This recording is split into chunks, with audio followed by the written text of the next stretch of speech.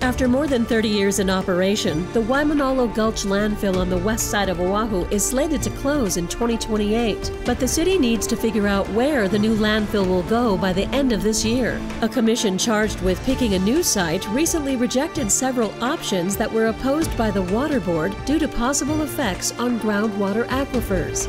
Now what? Tonight's live broadcast and live stream of Insights on PBS Hawaii start now.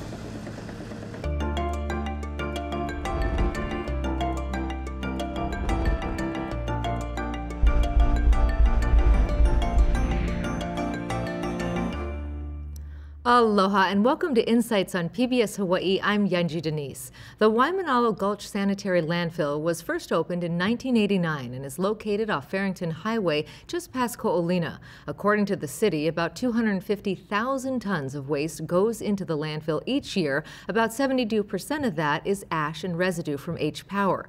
The city has been ordered by the State Land Use Commission to open a new landfill and shutter the current one by 2028.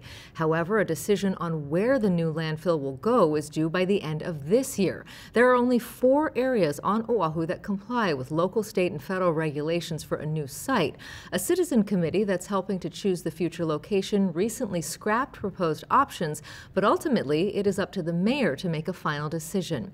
We look forward to your participation in tonight's show. You can email or call in your questions, and you'll find a live stream of this program at pbshawaii.org and on the PBS Hawaii Facebook page. Now to our guests. Roger Babcock Jr. is the director of the Department of Environmental Services for the City and County of Honolulu. He previously directed the city's Department of Facility Maintenance. He holds a PhD in civil engineering, and prior to working for the city, he taught civil and environmental engineering at the University of Hawaii at Manoa. Nicole Chatterson is the co-founder and executive director of Zero Waste Oʻahu. The nonprofit provides resources and education on ways that people can cut down on waste. She has a degree in environmental science and policy and a master's in environmental anthropology. Kiran is the executive director of the Kapolei Chamber of Commerce, which works on behalf of members to improve the regional and state economic climate to help businesses in Kapolei thrive. She spent the last 16 years of her career focused on the West Oʻahu landscape and is the editor of the annual Kapolei magazine. And Racquel Achiu is the vice chair of the neighborhood board for Oahu's North Shore, where she was born and raised. She's involved in a variety of community efforts, including the protection and proper use of lands. Thank you all for being here tonight. We really appreciate it.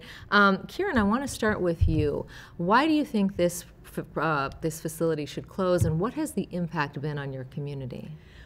Well, you know, Yinji, we've endured this for, as you mentioned, over 30 years, and it's been one after another after another. I mean, originally the landfill was slated to close in 2004. And so it's definitely past its earmarked time. I think our community is been patient enough, and they're tired, and it's time to make a change. And we're the growing second urban core.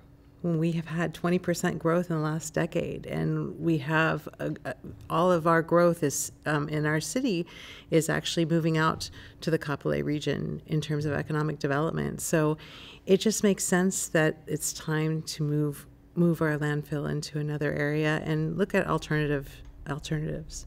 Roger, let's talk about those 4 sites that we identified in that graphic at the top. Those so far have been rejected for a variety of reasons, but why were those in particular chosen, and if not there, then where? Yeah, thanks, Yunji. That's an important question. So there are certain restrictions on where a landfill can be located. Some of the ones that have been around for a long time is it can't be located in a tsunami inundation zone. Can't be located within 10,000 feet of an airport, the outside of an airport. That's about 2 miles beyond the outside of an airport. Then Act 73 passed in 2020 by the state legislature, and that further limited, placed some additional restrictions. The first one is that it can't be located in any conservation land area. And the second one is it can't be located within a half mile of any residential property line. So that one in particular eliminates large parts of the island. And we do have an interactive map on our webpage for the Landfill Advisory Committee. That's honolulu.gov/opala/new landfill. And there's all kinds of information, of course, of their activities, all their handouts, recordings of all their meetings and stuff like that. But it does show you the limits of what's available. What's left basically is a lot of the middle part of the island, which is agricultural areas. And because there just isn't residential, and it's not on the coast, and there aren't airports. So that's why there's actually 6 sites, kind of 4 areas, as you mentioned, and in one of those areas there's 3 sites that are kind of close together to each other. So that's what so legally that's kind of what we're limited to. So yeah. And I'm looking at that picture right there. And Racquel, I want to go to you because 2 of the qualified areas are on the North Shore. One is in Waialua, the other in Haleiwa. We see that on that picture right there. What are your concerns about bringing a facility like this into your community? Where do I start? Naturally, the initial concern is there is an aquifer that this landfill would either be on and or around. Obviously, a landfill will take a lot of space. That area is also not as vacant as most would think it is. There are farmers up there, people living on the lands up there. That is a huge concern as well for them. Another large concern would be the runoff of just last year, March 2021, we suffered significant flooding.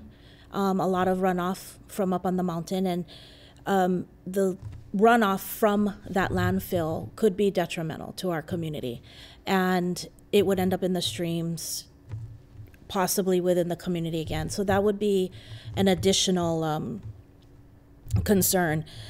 Also, the North Shore has a significant amount of cesspools still.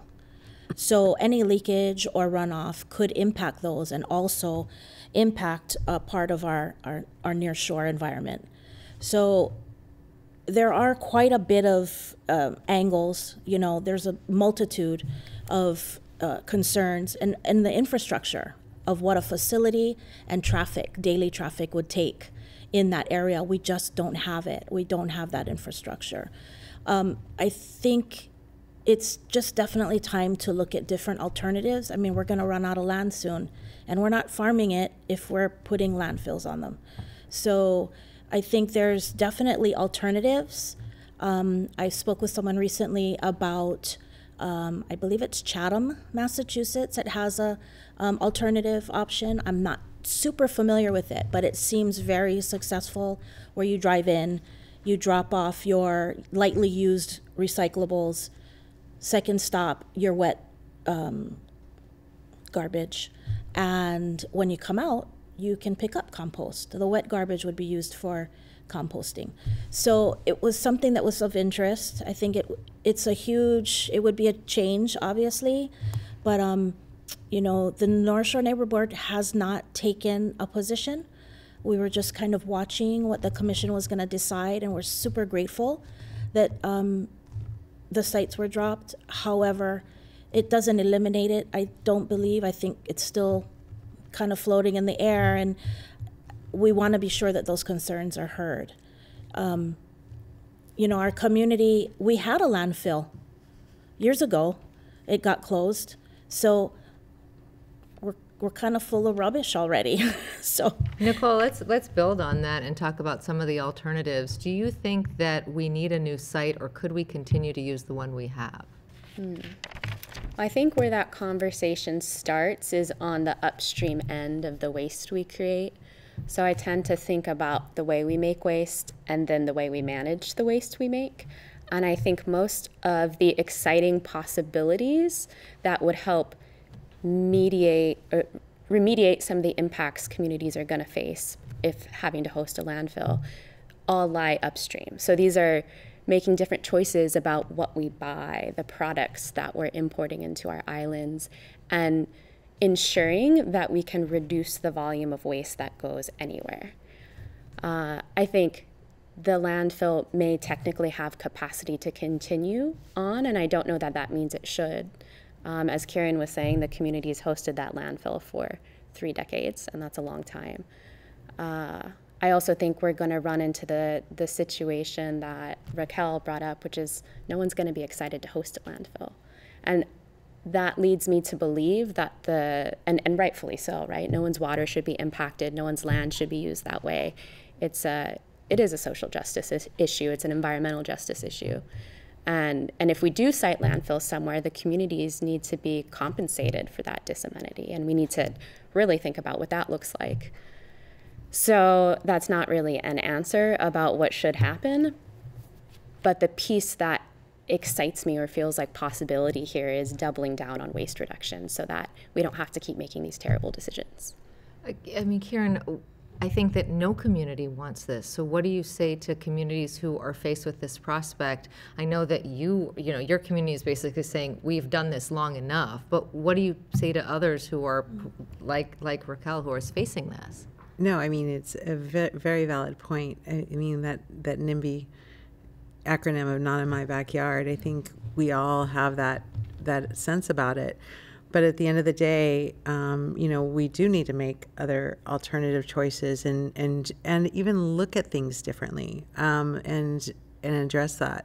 I mean, do we really need to have a landfill with that much of an imprint, or do we find ways through reduction or alternative recycling, reuse, and even regeneration into energy? I mean, explore that in the long term, but there's no perfect answer for that. And no one, to your point, no one's going to be exactly thrilled and happy for it. But we can't just keep kicking the can down the road either, because that is one thing my community is very concerned about at this point, with no solutions, that this is going to be extended and extended and extended, because it could be. And that's not the right answer. Right, and there has been some talk about changing the designation so that at least would go beyond 2028. When you hear that, what goes through your mind? Oh, it's very disheartening, and it's very upsetting. I mean, I don't think the West Side really knows the gravity of this, and it's been very quiet to this point. But I can guarantee you, when the word does get out, that if that were to happen, there will be some voices that will come forward. It is very, very strongly felt across. Like I said, I have 200,000 residents in West Oʻahu, and we're growing, and they all care. Roger, those 200,000 residents also are part of the issue that we face, right? That we're all producing trash. No one wants us in their community. Is that 2028 deadline absolute? Could it be extended, and under what circumstance could it be extended? Well, it's always possible to extend deadlines, and the city would have to go before the Land Use Committee and request that.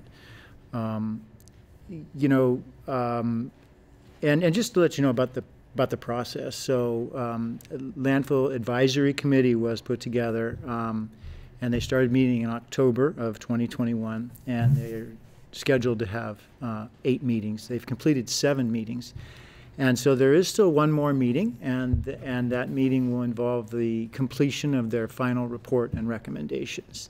They did indicate at the last meeting, the 7th meeting, which was just April 4th, that at that meeting, they completed their scorings and essentially the rankings of the 6 sites, which was part of the process of their evaluation and voting.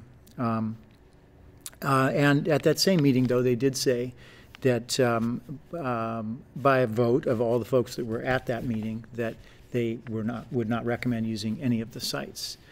That said, the sites have been ranked, so we do have a ranking of the 6 sites. And they were asked to evaluate the 6 sites on a set of 17 different criteria.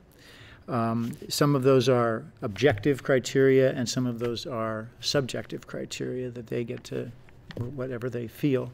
And so the first step of that is they were presented with that criteria. They kind of agreed to the wording of them. And then they gave weights. They each assigned a weight between 0 and 100 for each criteria. So they assigned a weight. An aggregate weight of all of their weights was put together for each criteria.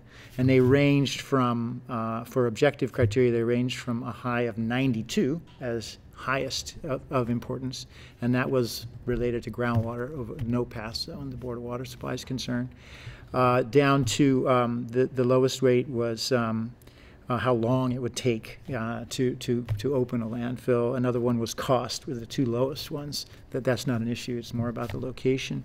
And then there was subjective criteria. The highest ranked one was near ecological areas, ecologically sensitive areas, and surface water that also came as very high. And then the lowest was things like near commercial areas and obstructing of view planes. Mm-hmm. And so then they were asked to rank each of the 6 sites as 1 through 6 for each of those criteria. So then these numbers were all multiplied together and added up, and then the highest scoring ones, were 1 through 6, were all created. And so, so that's the process. And then, but actually, it's not done. They haven't written their final report and said what they want the mayor to know about this process and about what they think. But as you said, it did make news that they had said they don't like any of the sites. Right, and so that's a problem, because if they're saying water is the biggest concern, we've seen obviously with Red Hill how much our water has been impacted. We're currently under a drought, and you look outside, the hillsides all look pretty dry considering the time of year it is. So given that the Board of Water Supply has basically said none of these sites are a go by their estimation, do you have to go back and find new sites, or do you have to work with these 6? Well, it'll be a combination of things. I think the main thing is the first thing that needs to happen is to have the committee, finish their work, and so we're not really doing anything right now that would influence that process. So we're waiting for them to finish their work, which will be in June. And then we will figure our next steps, depending on exactly what they recommended. Now, because they have talked about a lot of other potential sites and other things that they would like us, the city, to look into. And so I think we're kind of just waiting for that process to happen. And I would note that landfills have always been around. And one part of the thing that a couple of parts I wanted to mention about what the Landfill Advisory Committee has done is initially they took tours of H Power and the landfill, and like your picture shows, the video that was shown is pretty accurate. You see a truck there. What you don't see is birds, and you didn't see trash really blowing around. It's mostly an ash landfill, and ash it's cooled with water, so it looks like cement. It's gray cement-looking material. So it isn't necessarily what you think of when you think of a landfill and what you might see on TV of some other landfill somewhere else. And the other thing is that one of the things that we showed them was the location of 45 previous landfills, on the island, and they're everywhere. So just so people know, everybody has hosted landfills. And some of them we still maintain in closure. We have to maintain them for 30 years after they're closed. So anyway. I appreciate that, and I want to get to some viewer questions. I'd like you to take this one, Nicole. Casey on Facebook says, how much of this landfill garbage is from and will be from the 10+ million tourists? Is this landfill just yet another hidden cost of over-tourism with the taxpayer residents getting stuck with it? Is there a way to perhaps engage our partners in our community, be they commercial, obviously us as individuals, to reduce some of the trash in the way that you're talking about? Yeah, and that's a really interesting question. I know in 2020, the volume of waste going to landfill did decrease, which was aligned with a decrease in visitors, as well as a decrease in local commerce. People weren't out buying as much, although you could argue more restaurant takeout was happening, and maybe that, it's hard to say exactly why the volume of waste decreased, but it did. And it was aligned with visitors stepping back from visiting. So I think that points to, one, the ability for us to reduce, it can happen, and how that is attached to the way we participate in the economy. And our visitors are responsible for the way they participate when they're here. And I think there's a ton of room for education. I mean, while on the flights into Hawaii, and I know there's some work being done there, any restaurant you go to, you know, learning about the local food options. Local food helps decrease packaging waste, which is a big portion of what's in our waste stream. So in 2017, the city undertook a waste characterization study, which is pretty cool to look at if you want to geek out on numbers. And one of the largest portions of what is going into H-Power and then ultimately into Waimānalo Gulch is food waste. So it's about 20% of what's in there by weight. And something else I find really interesting is plastic film is in the top 10 most prevalent items going into the landfill. So this is like plastic bags, wrapping from, shipments that might have come in, that plastic wrap that goes around containers, it's food packaging. So when looking at what goes in there, I think it's exciting to think about how to incentivize our commercial sector to package products differently and ship products differently. That's all within our the realm of possibility. Mm-hmm. And one last thing I'll add there is there's a bill that's made it most of the way through the state session, HB 2399, that's an extended producer responsibility bill. So it's asking large producers to please bear some of the cost burden that right now the public is really taking care of in managing this waste that they're producing and shipping to the island. Racquel, I want to bring you back in. I'm interested, if not in your community, where is this appropriate to go? I mean, not to put you on the spot that you have to come up with that solution, but no matter where we go, we could find someone from that neighborhood to come on this program and tell us why their community is not right to host this. So we are going to produce some trash, and we, as we noted at the top, 70+% of that is the ash from H-Power. So that is, obviously we could reduce what we're burning, but that is already waste that has been converted into energy. So what would you say to other communities? Why your community in particular shouldn't be the one? Being that we're on an island and space is just limited, I would support any community that didn't support it. So I think the obligation or the idea would be to get really alternative and come out of the box and look at different alternatives, how other states are able to get away, because there aren't, I realize landfills have been something from the beginning of time. That's just the way it is.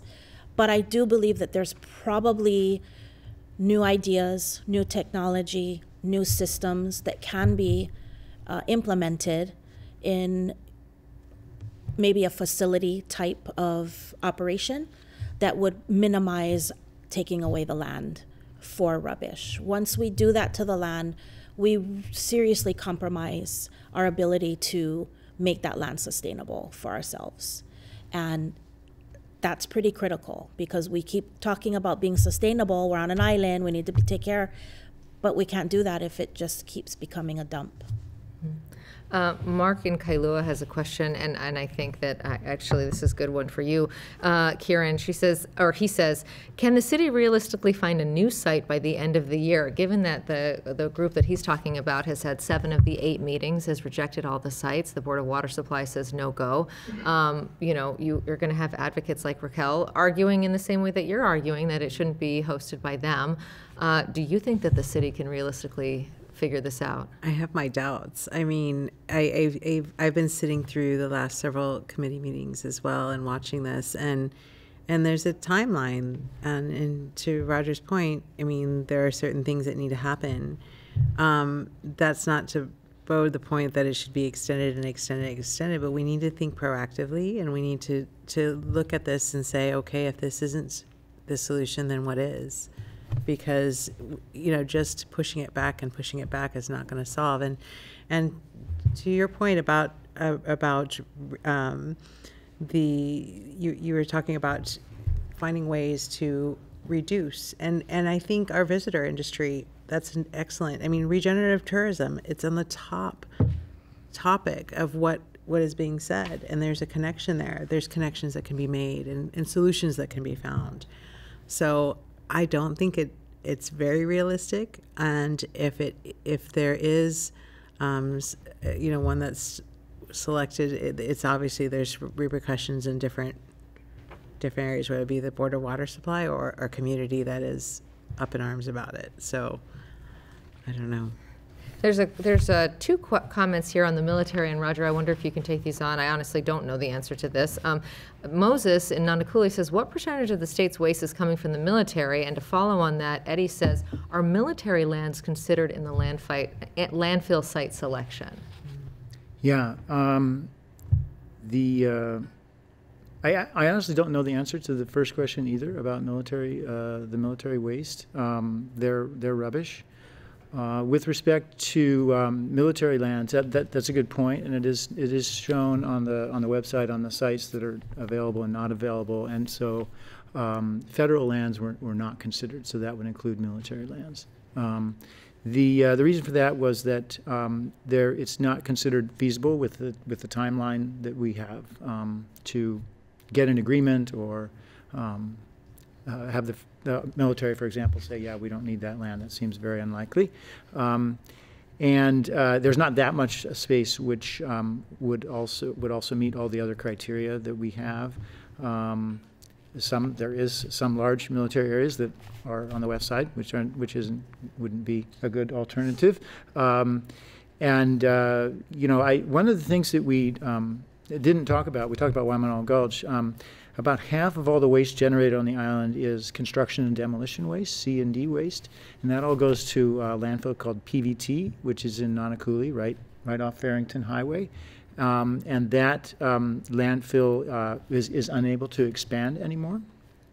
And so it may have 5 to 10 years of space left, and then it will be closing. Mostly because of Act 73, there's residences in the area. And so at that point, unless something else happens that's very unlikely, then all of that waste will be coming to the city as well. So our new landfill that we are siting, and we have the alternate sites, and we've sized and shown them. You can look on the website and see where they are exactly.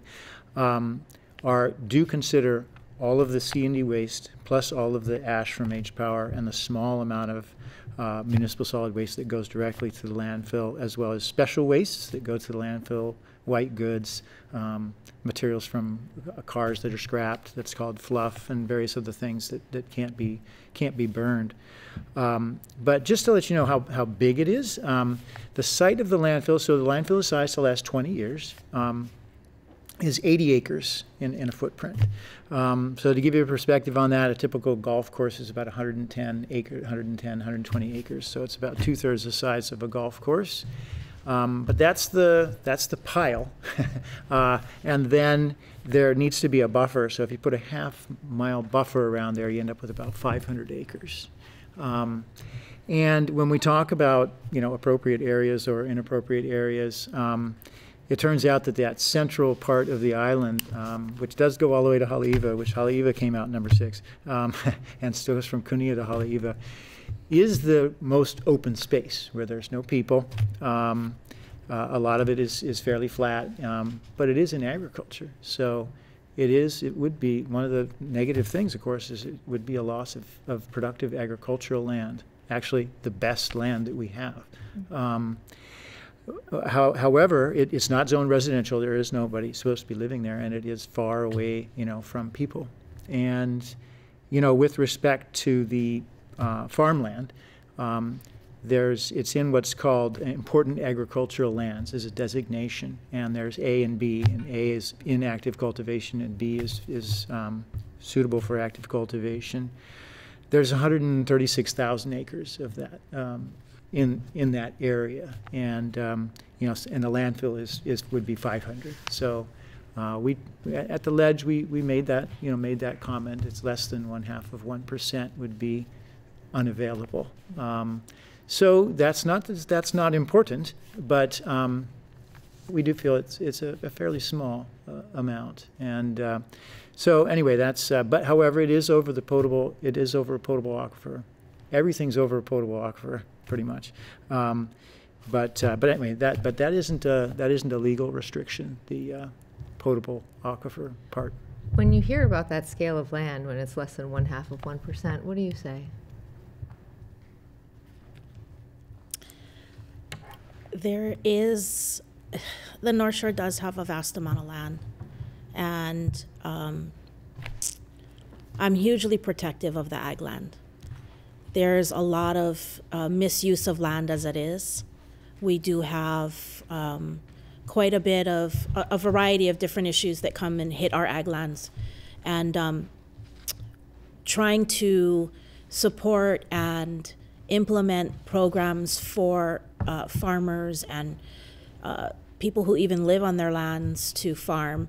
It's hard to get those people to commit when, at any time, there's always a consideration of developments or landfills or whatever you have. The amount of land that you're talking about and number-wise sounds amazing. If you were to go out there and look at it, it's not, I don't believe is that feasible for a project such as a landfill. I think for the North Shore, obviously the protection of the aquifer is a huge point. We have too many water concerns. But I'm just gonna throw this out there as a different angle, is as to your point of the reduction in waste during the pandemic, leads me to think maybe there's a carrying capacity of this island that needs to be considered. And that's out of the scope and probably another meeting, but obviously something to be considered in terms of use and what we're producing and how to manage it better. That's a completely, like I said, out of the box kind of comment, but things that we have to think about ultimately that help us reduce that waste and be able to manage it better in an alternative means versus just putting it into the ground. And I think that conversation is one that is ongoing on this program and others about just how many tourists we can really take. But I appreciate you bringing that up. I want to bring these two questions to you, kind of building on what she was saying earlier about finding alternatives. Dave in Mililani says, does the panel know of any new technologies in waste management that could be tried at the new location instead of just digging a hole and dumping rubbish in it? And Kosuke says, how do other island communities in the U.S. and around the world deal with this program? Are there solutions that Hawaii can model? In my opinion, the low-hanging fruit would be removing that 20% of our waste stream that's food from the picture. So we're not going to talk about burying it. We're not going to talk about incinerating it for energy. Instead, we're going to reincorporate it into soil. Maybe some of it goes to anaerobic digestion to create energy, and then there's soil outputs after that. So there are great technologies, low-tech and high-tech, for dealing with the food portion of the waste stream.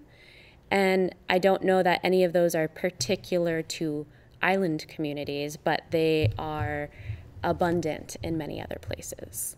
A couple legislative sessions ago, we modeled a potential solution to our lack of composting here after what Ohio was doing.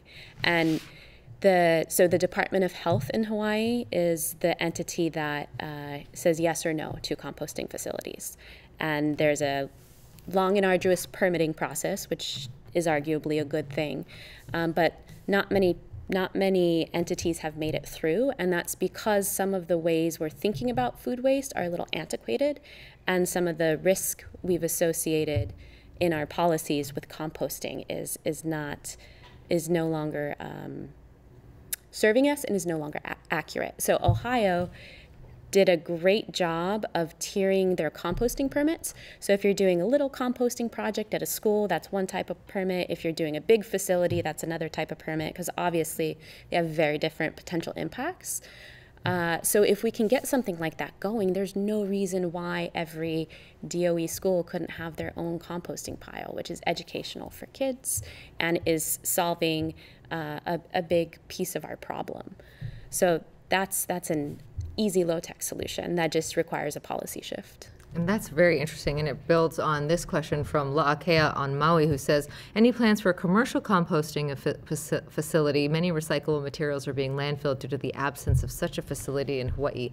Building on that 20% that she's talking about, tell us about some measures that are under consideration that could help with food waste. Sure, yeah. So thanks. As Nicole knows, the most important thing that we can do is source reduction. So we really have to change as a society the way we deal with our waste, and that's how much we produce. So I mean, I just want to make sure that that's understood. We have what's called an integrated solid waste management plan, and it's a required thing to have. And our latest one is from 2019. And number one, it's in order of importance. Number one is source reduction. And it's easy to say, but Zero Waste Oʻahu, they really have ways of doing that.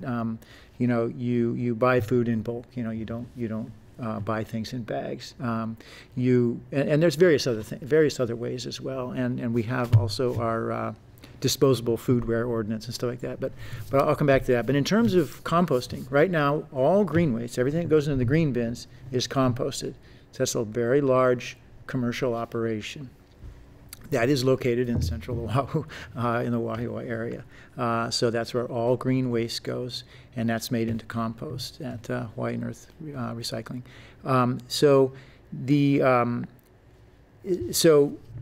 food waste, though, currently, as we all know, it goes in your gray bin, right? That's where you put your food waste. And as Nicole mentioned correctly, that's 20% about of the weight of what goes in there. So, one of the questions, but again, this is just talking about residential. So there's also the whole commercial side, restaurants, hotels, etc., have a lot of waste as well, and we don't collect that waste at all. So that's all done, by commercial services, and including their green waste and any other, whether they collect mixed recyclables or not, as well as cardboard and other, anything else. And so some of that green waste does end up being composted. Now, what happens to the food waste? Most food waste ends up going to our to the pork production industry. It goes to piggeries. It's made into slop, food for pigs. And so most of that, a lot of the large sources are collected there. But anyway, coming back to individual residences, the trick would be to get people to separate it at the source. So source separation is really important. Once it's in the gray bin, we can't separate it. It's going to H power, and it's going to get burned with everything else. And it's going to be reduced by 90% to 10% ash. But we missed the opportunity, to do something with that. The tricky part is how do we collect that, and what's that going to cost?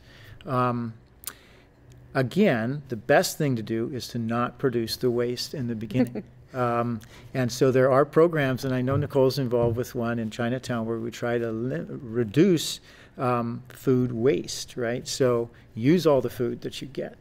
Don't let it rot. Eat all the food, I guess, that you order. And if you don't, make sure it goes to people. Make sure it goes to people, right? So there are programs like that where people are, really doing that kind of stuff. So we don't want to end up in the gray bin, but producing another bin of some other color that also gets picked up has really large cost implications. If you had another bin, it's going to have to collect it on another day. And one of the main issues is everything except for the gray bin's picked up every week, right? We all got that service once a week. But your green bin and your blue bin are only collected every other week. So what are you going to do with food waste? Food waste is putrescible, so we really don't want you to put it in the green bin because it's only picked up every 2 weeks. So there's going to be some odor and other issues in there, and perhaps attract things we don't want attracted to rats and stuff. So or just flies and whatever. So essentially, you know, we are at a situation where we need another weekly pickup. So that adds a really large cost, actually. And then, you know, you've got to depend on a willing public to be able to make that separation and put it in something else and put it out, you know, another day of the week. And then we would have to have enough vehicles and enough. So is that off the table because of those cost barriers and that sort of inconvenience?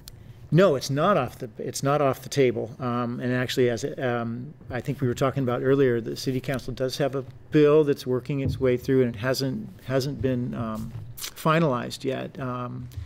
Bill 62, which is the food waste, and directing the department to start collecting food waste. We're hoping to do that as a pilot first, so that we can figure out what the whole program was going to cost. If we're going to need new trucks, we're going to definitely need new carts to do that. Probably. Or actually, we don't have we do have sort of a draft pilot plan that would be a 6-month thing, and the bill may require us to do something in a year and come back with a report and say this is what we recommend and this is what the cost would be.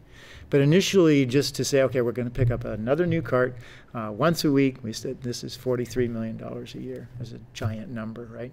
So we're looking at some other ideas, like putting food waste in a bag and putting the bag that can't be easily torn apart in the green bin. But then it's got to be there 2 weeks. So there's some. It's not easy. That would then get dumped in there, and we have to be separated. Mm-hmm. So when you think about recycling, there's some dirty work going on when you think about doing mixed recyclables, having to go to a processing plant, and be separated. And if it's wet or there's contamination, it's really problematic. So you know, again, our business, the refuse business, is a messy business, and so the best thing to do is to do stuff up front and change the way we do things, and not create, you know, all of this waste. And we'll be happy. I'll tell you, we'll be happy to not have as much waste, to not burn as much, make less electricity. That's fine, and make the landfill last forever, right? Or have, you know, you can't go to no landfill, because when you have a refuse to energy facility like H-Power, in order to get a permit to operate that from the Department of Health and the EPA, you must have some place to put the ash. Right. It's a requirement. Well, Kiran, I know that your place right now is the place, and we've. Go ahead. I think. Oh no, I had a question to bounce off. Has the conversation ever happened and looked at county to county? I mean, are the other counties and their landfills at capacity? And has, between the mayors and the counties, have those conversations or discussions, or even been equitably looked at? You know, whether it be bringing more of their recyclables to H-Power, which isn't at full capacity, and has some room for growth, and on the same token, taking some of ours to the other landfills. I mean, I'm just wondering if that's ever been researched or looked at. Yeah. Thanks for that question. And just about anything you can think of, you know, has been investigated at one time or another, including innovative new processes that theoretically make almost no residuals, and doing transfers. And there was a pilot, you might remember, where trash was going to be baled up and it was going to be shipped to Washington State. And they didn't, turns out, and they actually got a contract from the city, and it turns out that they didn't have all their permits in place, and it was halted before any ever left Oʻahu, and large volumes got baled and were stored for a while, and eventually we took them all back and burned them at H-Power. But things like that are very difficult. I mean, again, I think we need to live within our own means in a general sense, right? So if someone asked if we would take their rubbish and bury it at Waimānalo Gulch, we'd say no. And so anybody else generally would say no, especially other islands in Hawaii. Some folks might have some property in Nevada and say, yeah, we can take this waste. But once you crunch the numbers, if you think about shipping and carbon footprint and stuff like that, it really doesn't make sense. I did want to mention one other thing, G, that we're doing that I think is really important, and I sometimes forget to mention, is one of the things that we're doing that I think is really big is, as you mentioned, most of the stuff that goes to Waimānalo Gulch is ash from H-Power. And H-Power does generate 10% of our energy, and that is thought of as green energy, renewable energy, because we'll always have refuse, maybe, unless we get to zero waste, right? This ash product is the main thing that goes there, as you mentioned. It's close to 70%. We are initiating an ash recycling program, and we'll be the second one. The operator of our landfill is Covanta, and they recently purchased by an international company. But they have one facility. There's one facility in the United States that recycles ash into an aggregate product. Aggregate is like gravel, and it's used in roads, and it's used in concrete and asphalt, and you can make a material out of ash that is a substitute, could be substitute for a portion of the aggregate. And so our consultant recently visited their facility, which is located in Pennsylvania. It's the only one in the United States, and we are going to be constructing such a facility here. So there's a potential it could reduce. How soon would that be? It's probably going to take 10 years, but I'll tell you why in a second. But it could reduce the ash by 60%. So what it does is it goes through the treatment process, it extracts a lot of the metals and materials and leaves behind material that's hard enough to be considered an aggregate. And it's been, successful back there. So we're convinced that we should move forward with this. There's several steps. The reason it's 10 years is because we first got to make sure we could get it approved, both environmentally and by Department of Health, that it would be acceptable to use this material. Because if you don't have any end use for it, if it's not acceptable to use, then we wouldn't want to make it. And then there's several other steps before it could come into operation. But these are long-term, landfills are long-term. Waste to energy, refuse it's long term. So sounds like a long time, but.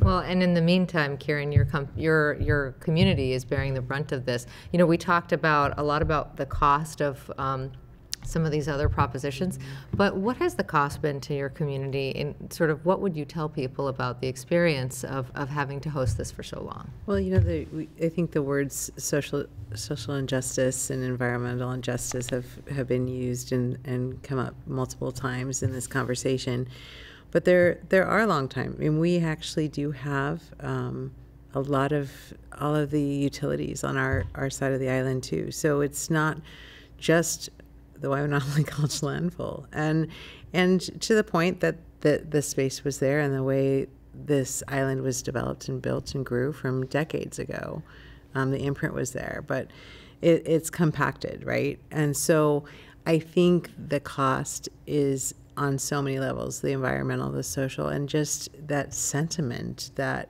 why is everything on the west side?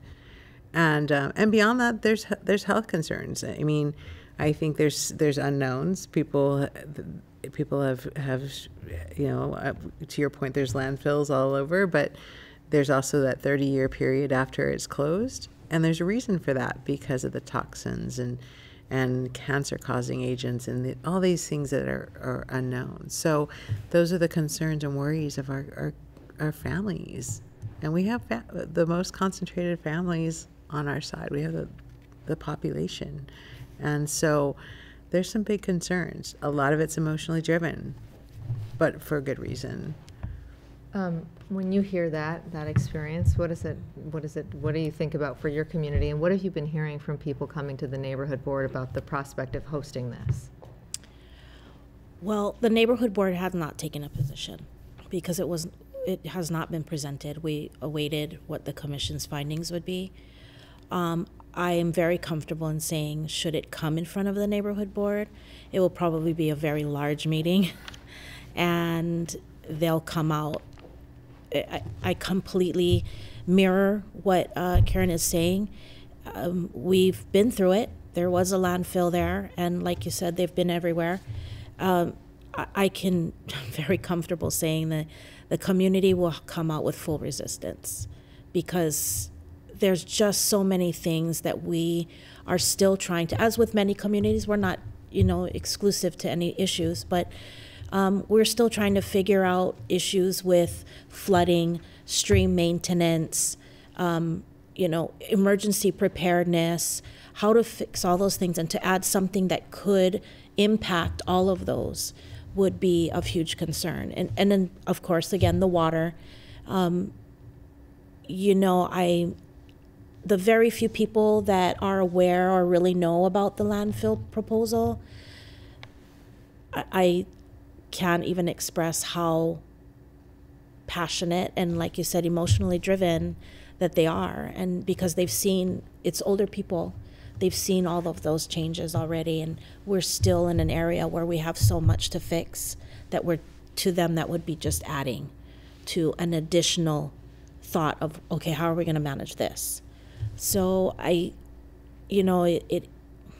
it's a tough game, right? Because it's something we have to manage, it's something we have to figure out, and no community wants it because it is impacting. Kiran's absolutely right. It's social injustice, it's emotionally driven, and North Shore also, as in many areas, has a lot of cultural aspect that people are concerned about. The cultural aspect is something everyone's still trying to hold on to. There's still quite a bit of, kupuaina and kupuna around that bring up, don't touch that. So it's definitely an educational process. To Nicole's comments, is we definitely need to find a way to. It is a lifestyle shift as well, like you were saying. But that's not an easy task either, getting people to change their way and, it's just this one, I'll just throw it in there, just one, and there's somebody else that's saying the same thing. So I know the community would come out strong, and I completely resonate what Kiran's saying. I know that would be the case, that as they have come out strong with so many other issues. Well, how do we work on that? Tomorrow is Earth Day, and it feels like something that we pay kind of a lot of lip service to, but making sure that we are not just that one. We are almost out of time, but I do want to get to each of you before we go.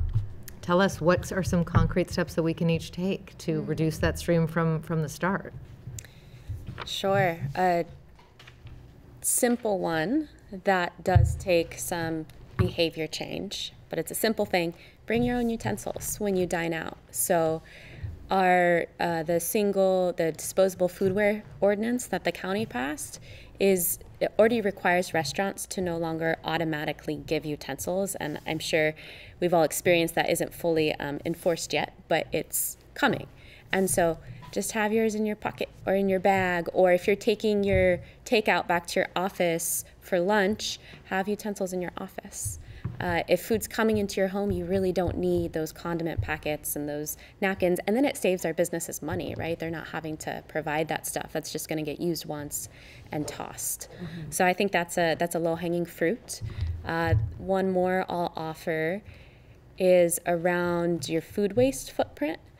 And I know so much about this, and I'm not perfect. So actually, that's the biggest umbrella, is give ourselves room to grow with imperfection. It's not going to all come at once. Buy food a little differently. Don't buy so much at once when you're thinking about produce, because that's when you tend to let the produce go bad. And then keep encouraging our stores to offer bulk shopping options, because then you can bring your own bag and get your pasta or your rice in something you can reuse instead of something you have to throw away. Those are great tips. Roger, how can people get engaged on this? Because we all have a stake in this. So we're all creating, and we have to be brief because we only have a few minutes left. Do you mean with respect to the discussion as to where this should go? Yeah, where this should go. So our landfill advisory committee meetings are all open. The last one will be in June. The date is actually not set yet. So that's a public meeting. People can attend that. It'll be in person and online. And there's a time for people to speak. You can get up to speed on everything on our website, and that's where the dates and stuff would be announced. And I think it's important to note that once a landfill new site is named, there's still a long process. This is really still just the initial step. If you think about it, we'd have to condemn a site, we'd have to procure, we'd have to go through environmental impact statement, which is a long process. with public input, evaluating cultural sites, all that kind of stuff. That'll take a couple years. Lots of opportunities for engagement at that time. And then we have to go through procurement and construction. And so that's a fairly long process. None of this is going to happen overnight. So there's a lot of time, I think, for engagement and for discussion, like with respect to Earth Day and how we deal, how much waste we produce as individuals. And in just a little bit of time we have left, I want to give you the last word. I just want the opportunity for thought to go into this on all levels, on how long we keep our waste at the Waimānalo Gulch Landfill, as well as what's the next step and where it goes. Okay, well, thank you so much. Mahalo to you for joining us tonight. Of course, we do thank our guests, Roger Babcock Jr., Director of the City's Department of Environmental Services, Kiran Polk, Executive Director of the Kapolei Chamber of Commerce, Vice Chair of the North Shore Neighborhood Board, Racquel Achiu, and Executive Director of Zero Waste Oʻahu, Nicole Chatterson. Next week on Insights, driving under the influence can have deadly consequences. Efforts to lower Hawaii's blood alcohol limit for drunken driving have hit roadblocks each legislative session, but with senseless tragedies still happening, should Hawaii's DUI laws be tougher? Please do join us then. I'm Yanji Denise for Insights on PBS Hawaii. Aloha.